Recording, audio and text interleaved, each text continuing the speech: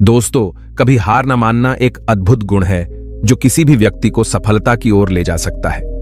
यह वह शक्ति है जो हमें चुनौतियों का सामना करने और अपने लक्ष्यों को प्राप्त करने में मदद करती है। दृढ़ता के बिना हम आसानी से हार मान सकते हैं और अपने सपनों को छोड़ सकते हैं। इस वीडियो में हम कभी हार न मानने की शक्ति और इसके महत्व के बारे में जानेंगे। हम इस गुण के कुछ प्रसिद्ध उदाहरण को भी देखेंगे और सीखेंगे कि हम इसे अपने जीवन में कैसे विकसित कर सकते हैं। चाहे आप अपने करियर, अपने रिश्तों या अपने व्यक्तिगत विकास में सफल होना चाहते हैं, दृढ़ता आपके पास सबसे महत्वपूर्ण उपकरणों में से एक है। यह वीडियो आपको वह प्रेरणा देगा जो आपको आगे बढ़ने और अपने लक्ष्यों को प्राप्त करने के लिए आवश्यक है। तो आइए इसे आज की बौद्ध कहानी के माध्यम से समझते हैं कि दृढ़ता क्या है और यह हमारे जीवन में कैसे परिवर्तन ला सकती है। एक बार एक बहुत ही दुखी व्यक्ति एक महात्मा के पास आकर कहता है, मैं अपने जीवन से बहुत दुखी हूं। मैं अपने बीवी बच्चों और अपने परिवार को भी खुश नहीं रख सकता। मैं अपने लिए भी कुछ नहीं कर पा रहा। कभी कभी तो मुझे अपनी जिंदगी को खत्म कर देने के भी ख्याल आते हैं। आप इतनी साधनाएं करते हैं, इतनी तपस्या करते हैं, क्या आप मुझे कोई ऐसा मार्ग बता सकते हैं जिससे मैं अपने बुरे वक्त से बाहर आ सकूं? मेरा बहुत बुरा समय चल रहा है। 2 वक्त की रोटी का इंतजाम करना भी मेरे लिए बहुत मुश्किल हो गया है। अब आप ही बताइए कि ऐसे वक्त में मैं जिंदा रहूं तो कैसे रहूं? कैसे अपने परिवार को खुश रखूं? कृपया करके कोई साधारण सा तरीका बताने की अनुकंपा करें ताकि मैं आसानी से समझ सकूं, क्योंकि मैं बहुत पढ़ा लिखा नहीं हूं। अगर आप बड़ी बड़ी ज्ञान की बातें करेंगे तो शायद मैं कभी समझ भी नहीं पाऊंगा। यह सुनकर महात्मा ने मुस्कुराते हुए कहा कि तुम एक काम कर सकते हो मेरा। उसने सामने की तरफ इशारा करते हुए कहा कि उस ऊंची पहाड़ी पर एक मंदिर है और उस मंदिर के पास चींटियों का एक घर है जहां पर हजारों चींटियां रहती हैं। तुम्हें सुनने में बड़ा अजीब लगेगा, लेकिन वह चींटियां उस मंदिर की जमीन को खराब कर देती हैं। उस मिट्टी की उपजाऊ शक्ति वह खत्म कर देती है, जिसके कारण वहां पर कोई भी पेड़ या कोई भी घास पनप नहीं पाती है। तुम मेरा एक काम करो, उसके बाद मैं तुम्हें तुम्हारे सवालों के जवाब दूंगा। तुम 7 दिन तक रोज उस पहाड़ी पर जाओ और उस चींटियों के घर को तहस नहस कर दो, उसको तोड़ दो। जब भी तुम्हें कोई चींटियों का घर दिखे मंदिर के आसपास, तो उसे वहीं पर तहस नहस कर देना। लेकिन याद रहे, घर को तोड़ने में कोई भी चींटी मरने नहीं चाहिए। इस बात को समझने का प्रयास करते हुए वह युवक वहां से चला गया। शायद उसको कुछ समझ में नहीं आया था कि महात्मा जी ऐसा क्यों करवा रहे हैं। वह तो उन चींटियों पर अन्याय कर रहे हैं, उनका घर तोड़वा रहे हैं, उन्हें नुकसान पहुंचा रहे हैं। आखिर कौन महात्मा ऐसा करेगा? लेकिन फिर भी उस महात्मा की बात मानते हुए वह अगले दिन से ही पहाड़ी पर जाना शुरू कर देता है। जब वह पहले दिन पहाड़ी पर पहुंचता है तो देखता है कि बहुत सारी चींटियां अपना खाना जुटाने में लगी हुई हैं। सारी चींटियां कतार से चल रही थीं और अनाज के छोटे छोटे कण उठाकर अपने घर में जमा करती जा रही थी। ये देखकर पहले तो उस युवक का मन कमजोर पड़ गया। उसने सोचा कि ये इतनी मेहनत करके अपना घर भर रही हैं और मैं इनके घर को तबाह कर दूंगा तो इनको कितना बुरा लगेगा। लेकिन फिर उसने उस महात्मा की बात याद करते हुए उस घर को तोड़ना शुरू कर दिया। जल्द ही चींटियों में हाहाकार मच गया। वह इधर उधर दौड़ने लगी। अभी तक जो कतार में चल रही थी, अब वह बिखर गई और इधर उधर अपनी जान बचाने के लिए भागने लगी। थोड़ी देर में घर टूट गया और सारी चींटियां इधर उधर छुपने के लिए भाग चुकी थीं। यह करने के बाद वह युवक दुखी मन से वापस अपने घर पर लौट आया। उसका मन परेशान था, दुखी था, पश्चाताप से भरा हुआ था। फिर उसने अपने बिस्तर में रात में लेटे लेटे ही सोचा कि अब तो उन चींटियों का घर तबाह हो चुका है। अब वहां वापस जाने से क्या प्रयोजन है? अब क्या फायदा होगा? क्योंकि चींटियों का घर तहस नहस करने के लिए महात्मा जी ने कहा था, जो मैं कर चुका हूं। लेकिन फिर कुछ सोचकर अगले दिन उसने फिर से जाने का निश्चय किया और अगले दिन सुबह सुबह उठकर वह वापस उसी पहाड़ी पर पहुंच जाता है। पहाड़ी पर पहुंचकर वह उसी जगह पर पहुंचता है जहां पिछली सुबह उसने उस घर को तहस नहस कर दिया था। लेकिन वह यह देखकर चौंक जाता है कि उन चींटियों ने फिर से अपना घर उसी जगह पर बना लिया था और अब वह फिर से अपने घर के लिए सामान इकट्ठा करने में जुटी हुई थी। उस आदमी को देखकर लगा कि यह चींटियां कितनी मूर्ख हैं। इनको पता है कि कल ही इनका घर इसी जगह पर तबाह किया गया है और उसी जगह पर उन्होंने अपना नया घर भी बना लिया। और यह सोचकर वह आदमी हंसने को हुआ। लेकिन फिर से महात्मा की बात याद करते हुए उसने उन चींटियों का घर फिर से तबाह करना शुरू कर दिया। फिर से उन चींटियों में हलचल मच गई और थोड़ी देर में वह चींटियां इधर उधर अपनी जान बचाने के लिए भागने लगी।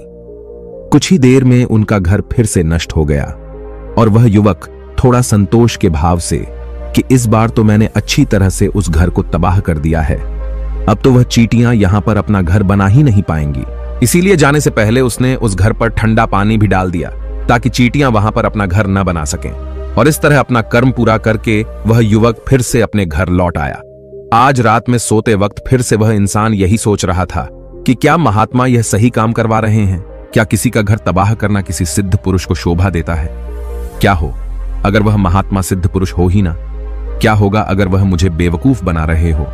लेकिन फिर उसने निश्चय किया कि मैं अपने काम को पहले पूरा कर लेता हूं, उसके बाद ही पता चलेगा कि महात्मा मुझसे ऐसा क्यों करवा रहे थे। और यही सोचकर वह रात में सो जाता है। अगले दिन सुबह उठकर वह फिर से उसी पहाड़ी की ओर निकल जाता है।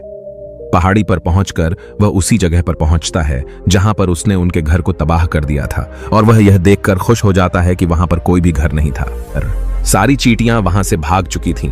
अब उसने सोचा कि अब मेरा रोज रोज आने का क्या प्रयोजन, क्योंकि चींटियां तो अपना घर बदल चुकी हैं और महात्मा जी ने मुझे 7 दिन आने के लिए कहा था, लेकिन आज तो तीसरा ही दिन है। अब बाकी 4 दिन वापस आने का क्या प्रयोजन? और यही सोचकर उसने निश्चय किया कि यहां से वह सीधा उसी महात्मा के पास जाएगा और उनको यह सारी खबर बता देगा। जब वह वापस मुड़कर उस पहाड़ी से उस महात्मा की कुटिया की तरफ जाने लगा तो उसने देखा तो अचानक उसकी नजर एक और घरौंदे पर पड़ी जो कि चींटियों का ही बनाया हुआ था। मतलब कि वह घरौंदा चींटियों ने ही बनाया था और अब वह चींटियां नए घर में वास कर चुकी थीं। यह नया घर उनके पुराने घर से थोड़ी ही दूरी पर था और जब उस युवक की नजर उस घरौंदे पर पड़ी तो उसने सोचा कि शायद महात्मा को पता था कि यह चींटियां अपना घर यहां से बदलकर किसी दूसरी जगह पर बना लेगी, इसीलिए उन्होंने मुझे 7 दिन आने के लिए कहा था। और यह विचार करके वह उसका नया घर भी तोड़ने के लिए पहुंच जाता है। जब वह वहां पहुंचा तो चींटियां उसी तरह अपने कार्य में लगी हुई थीं। वह अपने लिए खाना इकट्ठा कर रही थी और अपने घर में जमा करती जा रही थी। जो पुराना घर टूटा था वहां भी अनाज के कण बचे हुए थे और चींटियां वहां से भी अनाज इकट्ठा कर करके वापस अपने नए घर में ला रही थीं। अब यहां पर फिर से युवक का मन थोड़ा कमजोर पड़ गया, क्योंकि वह खुद भी कमजोर था, खुद भी वक्त का मारा हुआ था। इसीलिए उसके मन में उन चींटियों के प्रति दया का भाव उमड़ रहा था। उनके ऊपर उसे दया आ रही थी। वह चाहता था कि उनकी मदद करे, लेकिन वह उल्टा उनको नुकसान पहुंचा रहा था। लेकिन उस महात्मा की बात को याद करते हुए उसने फिर से उस घर को तोड़ने का निश्चय किया और उसने इस बार बड़ी ही सावधानी के साथ बिना किसी चींटी को कोई नुकसान पहुंचाए वह घर तबाह करना शुरू कर दिया।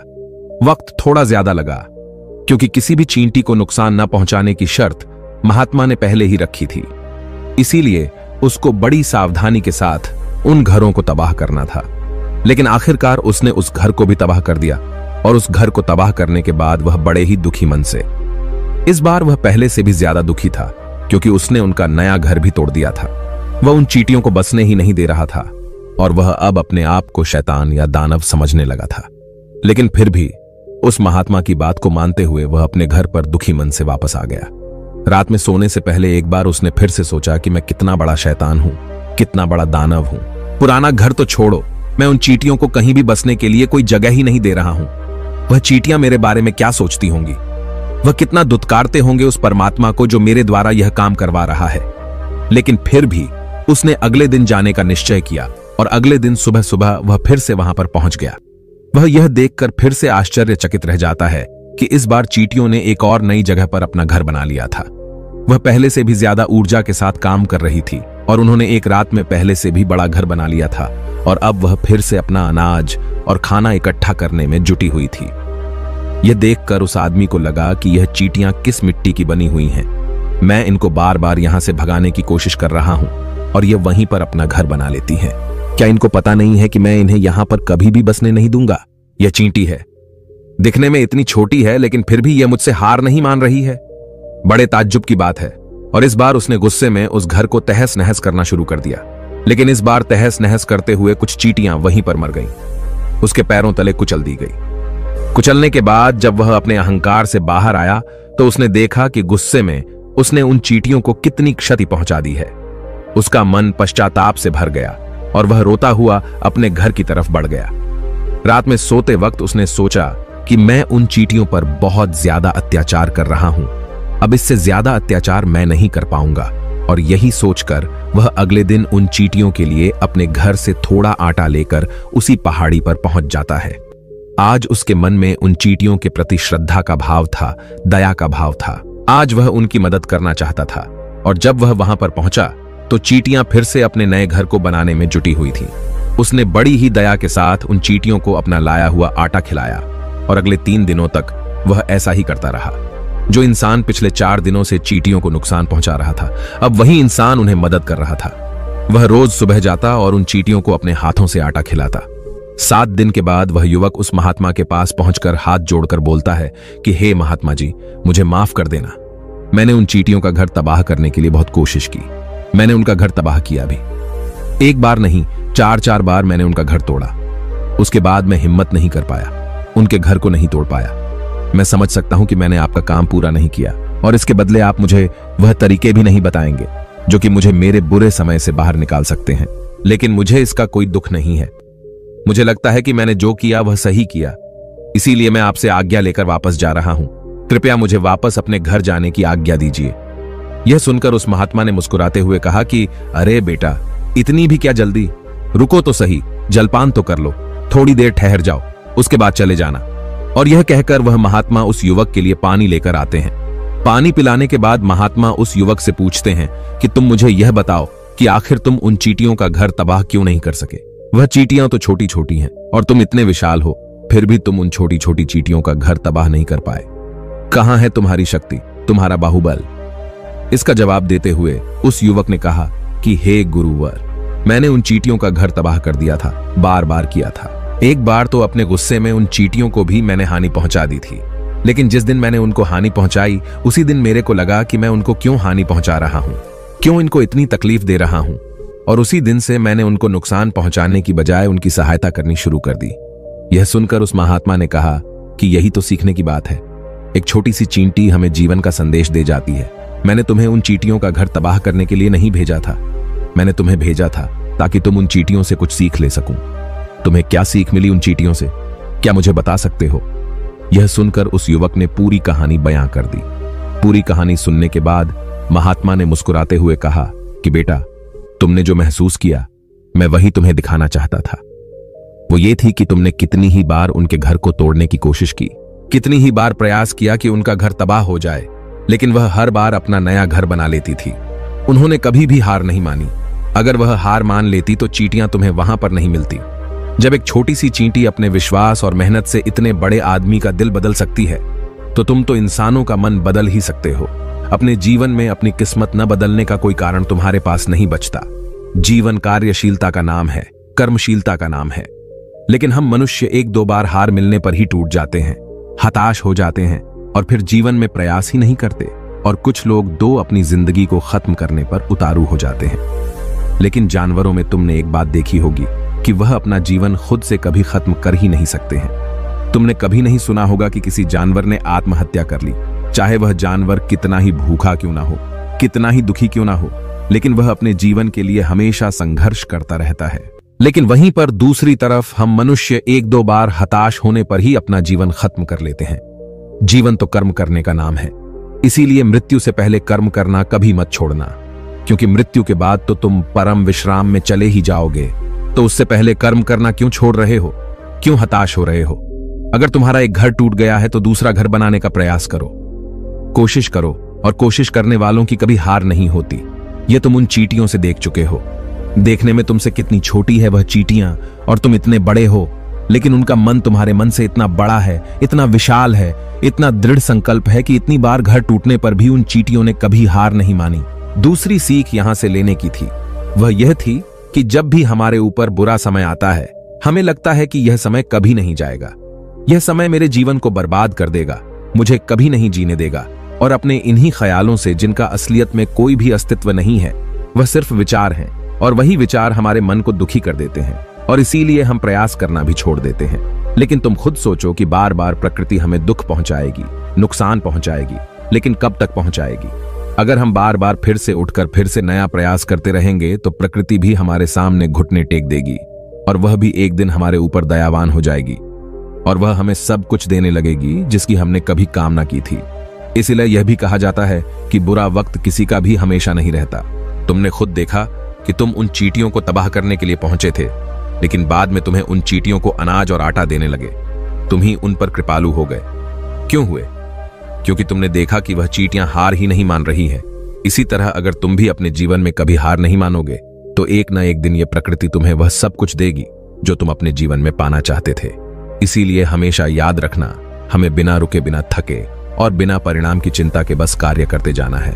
और दूसरा यह कि एक न एक दिन प्रकृति तुम्हारे उस कर्म का परिणाम तुम्हें जरूर देगी। तो दोस्तों, कैसी लगी आपको यह कहानी? आप हमें कमेंट सेक्शन में जरूर बताना, और अच्छी लगी हो तो इस चैनल को सब्सक्राइब जरूर कर लेना। तो चलिए मिलते हैं ऐसी ही कोई नई कहानी में कोई नए मैसेज के साथ। तब तक के लिए अपना ख्याल रखें। धन्यवाद। नमो बुद्धाय।